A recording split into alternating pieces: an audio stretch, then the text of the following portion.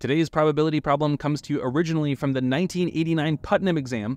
Let alpha in 0, 1 be an irrational number. Describe a finite game with a fair coin so that the probability of winning is alpha. And I saw this problem for the first time on Michael Penn's excellent channel, where he did a full blackboard solution using chalk that really explains what's going on very nicely. This video is a picture proof of the solution. Mihai from the future here with a quick update. When I originally recorded this video, I really thought I was doing the exact same solution that Michael Penn did, but with visuals. And then after I recorded it, I was like, no, wait, this is a totally different solution. Like, I cannot see how they are the same. And then I thought about it some more, and there's a really clever way you can actually map the two solutions to each other by just reinterpreting what these coin flips mean. So if you want to see that, I added a chapter at the end of the video that I'll explain it all. Okay, back to old me. So I have here drawn the interval 0, 1, and I'm going to show you with pictures and little dots and stuff that go on here how the solution works. So to start with, I have the number alpha that we were given, the irrational number between 0 and 1, and I've drawn it on my little interval. And you can see I've even color-coded in the region 0 to alpha. So this is an interval of length alpha living inside my interval 0, 1. And now I'm going to do something very simple. I'm going to draw a uniform random variable uniformly from the interval 0, 1. So here it is. Here's my uniform random variable. It ended up by chance being right over here. It's a uniform random variable, so the chance that it ends up in any interval is just proportional to the length of that interval. To see what I mean, let me resample it a bunch of times and you'll see how it moves around and how it's chosen. So here I'm just resampling this u variable, which is a uniform, over and over and over again. And you can see that, where does it end up? It ends up all over the place. What is the chance it ends up in this blue interval, which represents 0 to alpha? It's exactly alpha. So the chance of it ending up in any region is just the length of that region. This region is exactly length alpha, so the probability it ends up over here is alpha. What was the problem? We had to make an event of probability alpha. Look, we just did it. So if the game is, if u is less than alpha, then you win the game. If u is bigger than alpha, you lose the game. You'll have an alpha probability of winning. Yay, we did it. Problem though, the question said use fair coin flips. And I didn't use fair coin flips. I cheated and I used a uniform random variable. But here's the thing, you can make a uniform random variable, just like this one, out of fair coin flips. And that's the secret to the problem. So basically, we want to make this uniform random variable work, but to make it out of fair coin flips, we need to combine it using a binary decomposition. So what we have to do is look at the decimal expansion of this random number u between 0 and 1, but don't look at the decimals in base 10, look at them in binary. And if you do that, you can write u as a sum like this. So it's the sum from j equals 1 to infinity of cj divided by 2 to the j. Those cj's, those are the binary decimal digits.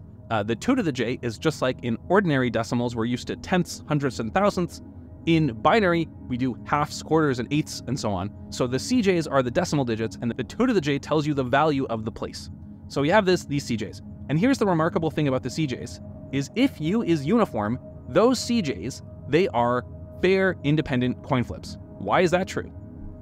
The reason is simple. You can look at the regions where cj is either 1 or 0 and see that it always takes up 50% of this interval 0, 1. So to give you an example, let's look at the set of points x whose first binary digit is 1. And it's actually very simple. It's just the points that are greater than a half. All the points that are greater than a half, they are a half plus something. All the points that are less than a half, they are 0 plus, and then all the other digits. So if you write their first binary digit, it's 1 over here and 0 over here. And now you notice that the uniform random variable u is equally likely to have a 1 or a 0. So that's C1, the first coin flip, 50-50, either 1 or 0. What about the second decimal digit? If you look at the second decimal digit of u in binary, you'll see that it's 1 if u is over here or over here. It's these two intervals of length a quarter. That is where the second decimal digit is 1. And you can see, once again, these take up 50% of the entire region. The chance that it's 1 is 50%. The chance that it's 0 are these two intervals. The complement is also 50%. And this works no matter how many digits you look into. So the third digit looks like this. The fourth digit looks like this. The fifth digit looks like this. And in all cases, the binary digits of a uniform random variable, they are fair coin flips, either 1 or 0. Okay, fantastic. So now we have written the problem, which originally said, using only fair coin flips, please find a way to make an event of probability alpha, and we've done it. So here's what you do. You take your fair coin flips, you combine them with this infinite sum to make u, and then you just say, is u bigger than alpha or is u less than alpha? If u is less than alpha, that is an alpha probability event, and we are done. okay? Except there's one other problem, which is the problem said make it a finite game. And this is not a finite game. This involves infinitely many coin flips. So other than this last little wrinkle of using infinitely many coin flips, we have figured out how to use coin flips to make an alpha probability event. The last thing you got to do is figure out how to tell if U is bigger than alpha or less than alpha without doing the full infinite sum. So, of course, if you had the full infinite sum, it would be very easy to tell if it's bigger than alpha or less than alpha, but it turns out you can tell if it's bigger than alpha or less than alpha just by looking at partial sums of this infinite sum. So in other words, you don't have to sum all the way to infinity, you can sum up the first few, and then you can tell. Let me show you how to do it. So here's how we're going to do it. Instead of getting the value for U exactly, what we're going to do is make a sandwich that sandwiches U in some region. And the sandwich starts very simply. We're going to say U is definitely bigger than 0, and U is definitely less than 1. So it's somewhere between these two pink bars, somewhere trapped in this pink region. And as you add more and more coins, what's going to happen is this region is going to shrink down towards U. So using a finite number of coin flips, so for example here I'm using 5 coin flips, I will not know the value of U exactly, but I will be able to narrow it down that U is somewhere in this region. And once you have narrowed down U to some small enough region, you will be able to tell if it's bigger than alpha or less than alpha. In this situation, U is somewhere in this pink region, it's definitely less than alpha. It's definitely contained in this big thing. Mihai from the future here again. After I recorded the video, I came up with a really intuitive explanation of how this pink interval is shrinking down to the number U that is too adorable not to include. And all it is imagine you're playing the game 20 questions to find the value of U, and at every point, you just repeatedly ask, are you in the left half of the interval or the right half of the interval? My first question for you to figure out where U is U in the left half or the right half of this pink interval over here? U is in the left half of that interval. Okay, my second question for you, is U in the left half of the pink interval or the right half of the pink interval? This time, U is in the left half of the interval. Okay, but my follow-up question, is U in the left half or the right half of the interval? Now U is in the right half of the interval. Okay, but this time, is it in the left half or the right half of the interval? Now it's in the right half of the interval. Okay, now, is it in the left half or the right half of the interval? Left this time. So this 20 questions thing, asking is it in the left or the right every single question, is completely equivalent to the mathematical upper and lower bounds you're about to see, but maybe it's a little bit more intuitive. Anyway, back to what we had before. So how can we make these bounds, and what are they? Let's rewind a little bit. Let me show you what the bounds are. The bounds are simply the partial sums of this infinite sum. So U is equal to the big infinite sum, but it is bounded by partial sums of this sequence. The very first simple partial sum is to say that U is at least the first few terms of this sum. So the terms of this sum are always positive, so U is definitely bigger than any partial sum. So if you use 0 coin flips, you'll get that it's bigger than 0. If you use, say 3 coin flips, here the third coin flip happened to be 1, and so you know that U is at least an eighth. And these bounds, these partial sums, they are converging starting at 0, and they're going up, up, up, up, up, all the way to U. That's the left-hand side that is bounding U. That was the lower bound. Let's do the upper bound. U is bounded above by the partial sum plus 1 over 2 to the 1. Where did this 1 over 2 to the 1 come from? Well, actually, the worst case scenario for you is that the infinite sequence of coin flips works out to 1, 1, 1, 1, 1, 1, 1 after the term we're on. So the first coin flip, that's written here, Cj over 2 to the j, summing from j equals 1 to 1. What's the worst case scenario for 2, 3, 4, all the way up to infinity? They could all be 1s. And if they're all 1s, you have a geometric series that adds up to a half. So U is definitely less than the first few terms plus 1 over 2 to the 1. And as you add more coin flips, the amount you're adding on is shrinking. So if you add on 2 coin flips, U is definitely less than this, plus a quarter, and then plus an eighth, and then plus a 16th, and so on.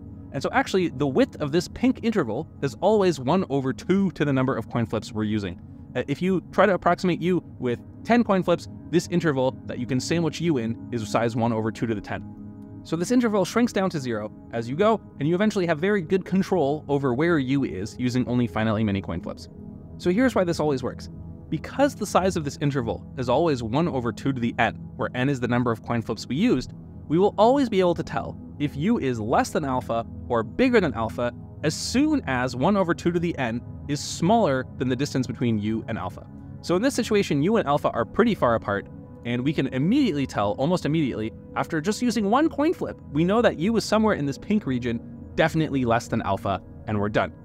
In a different situation, we might need to use more coin flips. Here's an example. So here's a situation where we're going to need more coin flips because the value of alpha and the value of u happen to be quite close together. So remember, we don't know the value of u. We're sort of slowly over time discovering where u is by narrowing in on it using some number of coin flips to decide where u is. So without any coin flips, u is somewhere in 0, 1. That's not very helpful. If we use only one coin flip, we know that u is going to be bigger than a half, but less than 1. So we cannot tell just based on one coin flip in this situation if u is bigger than alpha or less than alpha. And that's because with one coin flip, we only know that u is somewhere in this pink region. It could be this part of the blue region where it's less than alpha, or it could be this part over here where it's bigger than alpha, okay? So we need more coin flips. Let's do a second coin flip, and this time the interval shrinks the other way. And so now our interval has shrunk, but we still are unsure about whether or not u is going to be less than alpha or bigger than alpha.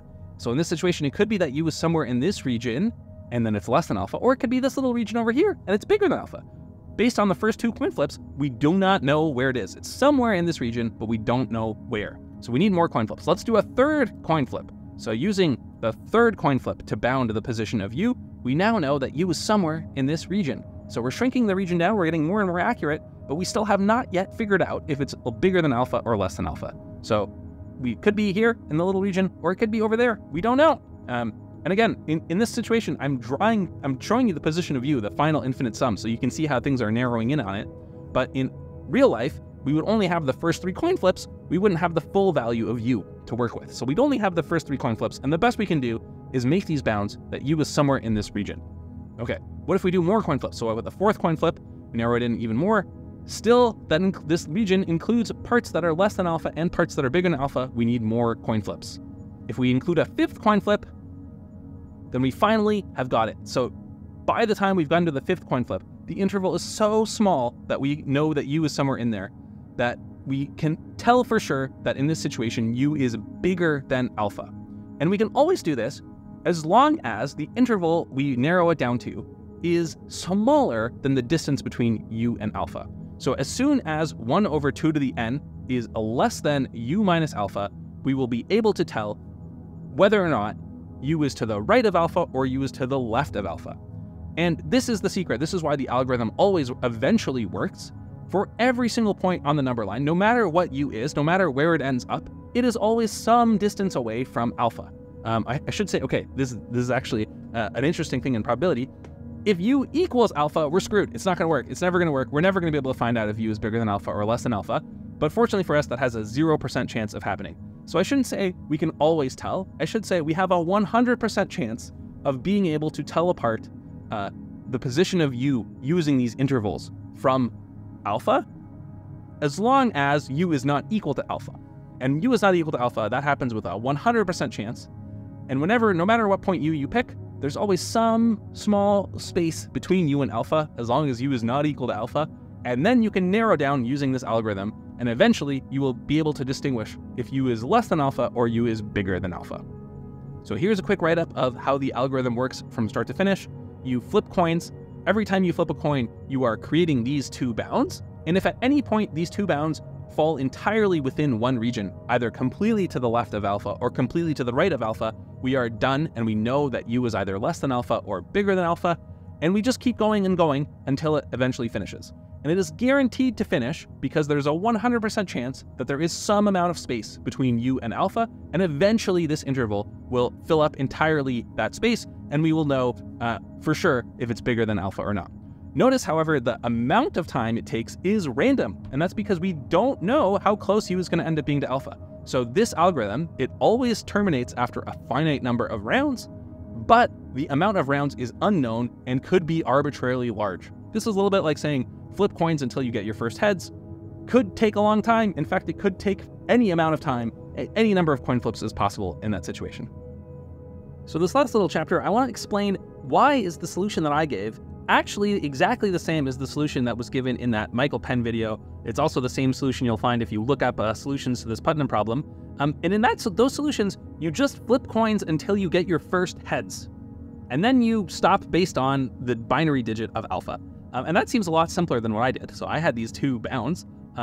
That seems a lot more complicated than just flipping until your first heads.